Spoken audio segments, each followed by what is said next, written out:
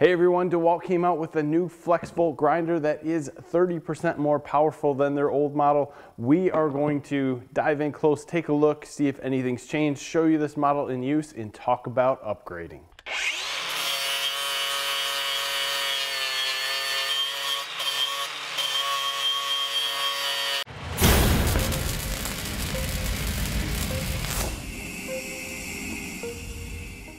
DEWALT's new FlexVolt 4.5-inch to 6-inch brushless angle grinder is model number DCG418, and you can get it in a kit which will end with X1. The X1 kit will come with the 6-inch guard, 4.5-inch guard, a 9 amp hour FlexVolt battery, and the DEWALT DCB1106 charger, along with a bag.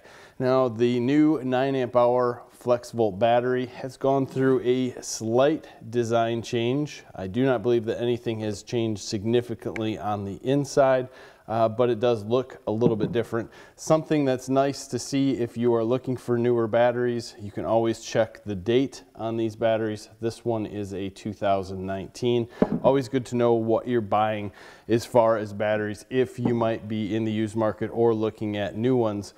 So if we look at the DCG414, it's pretty much the same. Now the DCG414, the old model, is basically rated at 2.2 horsepower, 1700 watts max output. The new DCG418 is rated at 3 horsepower and 2300 max watts out. They both have the E-clutch, they both have a kickback brake, both of them have a fair soft start and a brake on them. If you really look at them side by side, there is not much difference at all. In fact, trying to find any difference other than the fact that I have the 4.5-inch guard on the older model is really hard to find. I even looked at the pins. Pins haven't changed in the back. Nothing here really stands out and says that anything changed other than an upgraded motor inside to give you that 30% more power, which you definitely can feel. If we just take a quick walk around, you do have an auxiliary handle that can go on the right or left. The blade guard in here is a simple tool-free adjustment. You just push that lever.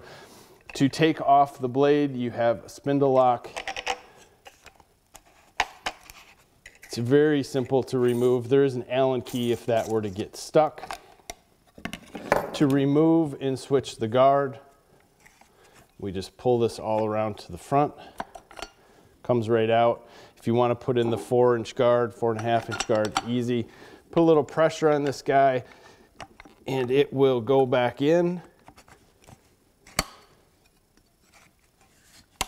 Then you can load everything back up. There is a small piece, it's on both, that you have to line up, which can be interesting to say the least with gloves. And it does sometimes stop you from using the disc to tighten it up, but works quite well. Something with the DEWALT series that I've always liked is the small grip in the back. It reminds me a lot of a drill grip, but it's easy to use at different angles. The safety is simple to push down. These screens work very well, but you can see here they start out as silver. You need to blow these out after every use. Let's start talking about using this guy because you're probably familiar with the DEWALT FlexVolt grinder because it's one of the best out there. So if we go back to 2016, the DCG414 was a game changer, and DEWALT claimed that it was equivalent to a 13 amp grinder. Fast forward ahead to 2020, we are still looking at the basic same design in the DCG418. We just have 30% more power. That's allowing us to use the same FlexVolt battery, pretty much that we had back then, get more power just with motor upgrades and maybe some software that they have on the inside, and really dive in deep and get some jobs done. The FlexVolt battery is basically a 3P battery. You can still use it in your 20-volt tools. And the only downside that I see to this system in the 414 or the 418 is going to be runtime. Back in the day, we did a runtime comparison with this DCG414 and compared it to some of the other brands that were 18 volt at the time. And we got a solid grinding time of 3.5 minutes before the battery went dead. Well, today I just had a quick project outside I just wanted to finish up, and I used this tool with the new 9 amp hour battery, looked at the time and looked at what I was going to do and said, I'm not doing a whole lot. I'm using a cutting disc to make a couple cuts, and I'm going to use a sanding disc to smooth everything out. Nothing here had to be perfect, but I only worked for about 15 minutes and I did not complete my job on this 9 amp hour battery. I came close. I mean, I was 30 seconds away. Granted, I was pushing on this sanding disc quite hard a couple times, just trying to see, can I max this tool out and can I get it to stop? And there's no doubt I can, but I am putting way more pressure than anyone ever should while they're using a grinder. So this, there's no doubt you've got all the power in the world, but with that power still comes a fairly short runtime, which is why I go back to the DEWALT power detect tools in that 8 amp hour battery. And if you look back at that review we did on that tool lasted a very, very long time. It didn't have and doesn't have the same power that this unit does, but it definitely has some significant more runtime. So what are we looking at? Power versus runtime? I'm not going to go that far just yet, because you can still up to a 12 amp hour battery with this DEWALT system, get a little bit more runtime out of it. Angle grinders are a power sucking, battery eating tool that is still coming out and getting great power, but if you're going to use these on the job site all day, you're going to be searching for a corded model soon, or you're going to have a lot of these batteries sitting around.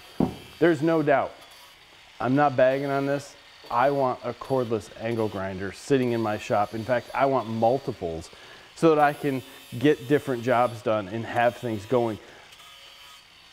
But I think the job sites are still full of corded models in a lot of ways, simply because people are using them for a longer period of time than what our batteries will currently let us use.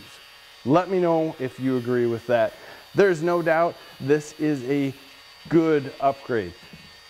I don't know that I would spend my money if I had a nice DCG414 sitting around that was doing very well. Why? Because you're not really using that grinder to its full extent. And if you are in certain circumstances, by far upgrade. But 99% of us who are going to be using these grinders are not going to be stalling the 414 out and saying, I need more power. You're not gaining much more runtime, if any. And the reality of it is, it's just new technology. That's what we're buying. And I'm not trying to downplay this. DEWALT has to come out with this. They're kicking butt. They are just pummeling everyone with tools right now and killing some of the other brands. And the other brands need to really start stepping it up to keep up. So there's no doubt there. It's just a matter of you're buying technology. So what you buy 2016 and what you buy today is going to be different. If you don't have a FlexVolt grinder and you want some serious power in a grinder and want something that you can go back and forth between a 4.5 and a 6-inch wheel, definitely. We didn't even test this tool with 4.5-inch grinding wheels, sanding discs, or anything, because it's just so much power that you might as well put a 6-inch on it and enjoy it. Guys, looking for the comments. Love this tool. Love everything DEWALT's doing. I need the power. I need a little bit more runtime also, but I think that's going to be sorted out here in technology in the near future. If you haven't already, please subscribe to the channel. Give us a like in this video. As always, we appreciate your time. Have a great day.